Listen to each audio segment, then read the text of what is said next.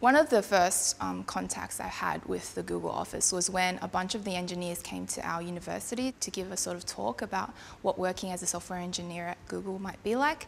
And the thing that struck me was that I was actually a bit intimidated by the scope of the problems that were described to us, because it's such a global nature. Something really simple, when you put it at such a large scale, becomes a huge problem. But now that I'm here, I understand that, you know, I have my own project. I have the part that I'm working on, and that scale gets scaled down to something that I can work through and I can find a solution for, so I can contribute to that larger solution.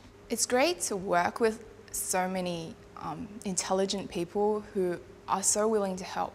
I'm sitting at my desk and I run into some obscure problem, and then I can just turn to the person next to me or the person sitting opposite me and say, you know, this is driving me crazy, I have a problem, what can I do?